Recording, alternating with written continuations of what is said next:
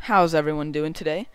We have got some capture the flag game on estate, or as the Spaniards sometimes refer to it as estate, with an accent over the E, or an accent over the A in Colombia. I'm just joking, I made that up. But I have to say it was pretty creative, and I don't know why I'm giving myself compliments right now. Probably sound like a dick. We are playing capture the flag on estate, and the game type I'm playing is Team Tactical, and what that is kind of like it's mainly a 4v4 playlist. I think that's the max it can be. I'm not sure, don't quote me on that one, but it's kind of a try-hard playlist. You can get a number of things between, capture the flag, search and destroy, team deathmatch, and stuff like that. Pretty much any game type. And you probably want to go in as a team. It's not fun to go in alone because there's a lot of tryhards in this playlist. Usually there is, but it's definitely fun if you guys are looking for some good competitive matchmaking, and go in with some friends, and turn on the tryhard switch next to your computer or your TV screen, and just let the other team just have no mercy on them, like we do this game. So I'll get into the gameplay, because since this is basically a try-hard playlist, I'll kind of, and it is called Team Tactical, I'll try to tell you my tactics for this game. Let's see, estate, capture the flag. There's obviously an advantage one way or the other, whether excuse me, just drank some Coke. Carbon dioxide's coming back into my throat. What was I talking about? Yes, okay, so this map is a hill. It is definitely a hill. There is one flag over there on top of the hill, that's our flag, and there's this flag down here at the bottom of the hill. And, you can argue either way, which way is easier, but, you just want to have good tactics for each way. You see right here, I'm setting up in this building, telling my teammate to run it right by me, and basically killing anyone who spawns underneath me. And sometimes in this type of gameplay you need to, run and gun, and there's other times it's really called for, it's really important to just chill out and kind of camp a little bit, because, if you're winning, then, that's what you need to do to win, because in Team Tactical, I would suggest going for the win. It's kind of not the type of game type you want to go into and go for a good kill-death ratio. Even though I do get a pretty good kill-death ratio this game, I just, it's not like I was just going for my kill-death ratio. I was trying to, play and help the team. And so, yeah. So right now, it's 2 flag caps to 0. And as I was saying before, what we're doing, we're running downhill, picking it up and running it uphill. One way or the other, you have to go up and down the hill, or down and up. So, I don't know if it's easier one way or the other. I kind of think it's easier to run down, pick it up, and go back up, just because you start up, and it's easier to defend when your flag is up top. That's just the way I look at it, because you've got that huge estate up there. And so yeah, right now I'm kind of taking a risk. I take their flag, and I don't have any teammates with me, but I pull off some MLG Pro stuff, and I'm just joking, I'm not MLG Pro. I know I posted that, EMP of me noob tubing, and apparently someone was butthurt and said that I wasn't MLG Pro for getting an EMP with noob tubes, and I realized that it was a joke, but I understand if people don't get the jokes. So right now I have to speed this up just because got to get under that 10-minute mark and don't really get any kills.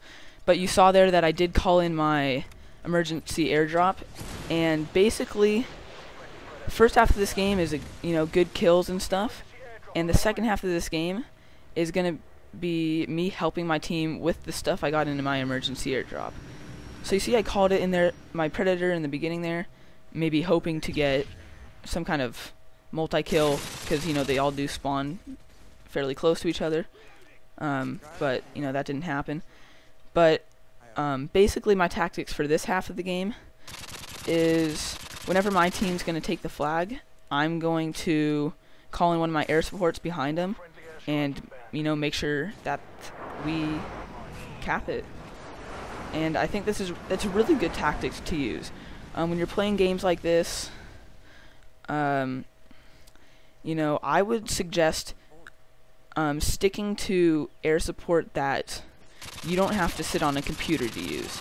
I mean, I'm sure you guys could rape them in an AC-130 on this map, or a chopper gunner or whatever, but on this map you really want to use teamwork and stuff, and when you're sitting on a computer in a corner, you know, I mean, I realize the irony in that, because really right now we're all sitting at our houses with a controller in our hands playing it on a TV, but, you know, what I'm trying to say is that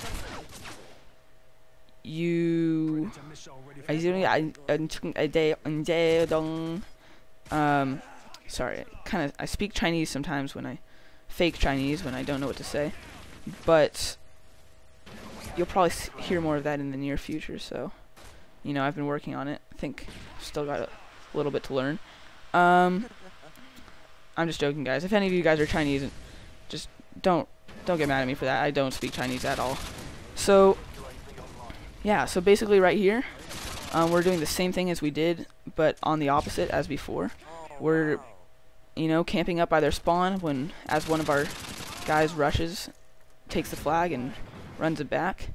I completely forgot to tell you guys about my weapon setup. The last gameplay that I posted of Team Tactical, it's the exact same setup. It's the UMP with FMJ.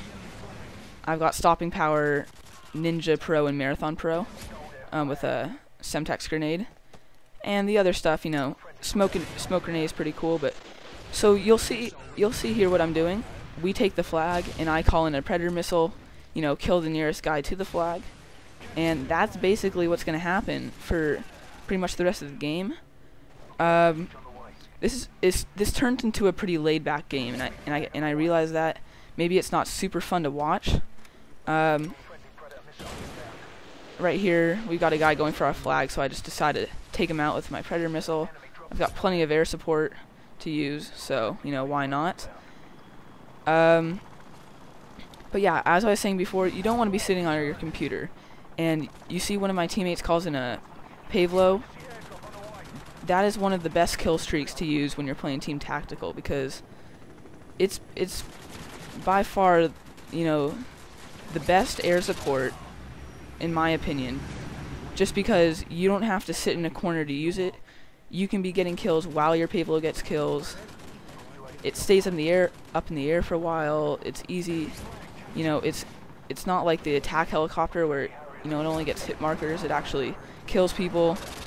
So overall, it's just really a great, you know, great kill streak.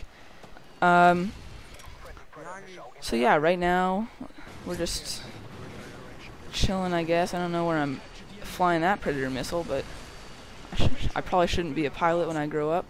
I don't plan on it. But yeah, so basically chilling next to their spawn. This other team, I guess, is kind of confused. They don't know what to do. I realize I've got some more air support to call in, but it seems like this game is coming to a close. So I'll probably just call in the rest of my air support. Maybe I won't. Maybe I'll go get this care package. Predator missile. That's awesome. So thank you for watching, guys. Please give this a thumbs up. If we can get over 50 thumbs up, I will give you guys a virtual hug. And, you know, please comment. Last time I only got like 4 comments, and, you know, I read all my comments, all my messages, so, you know, send me some comments or post some comments or whatever. You know, I love reading them, even if they say, you know, screw you. It's awesome. So, love you guys. See you next video. Peace. JuiceZBox. Bye. Allah.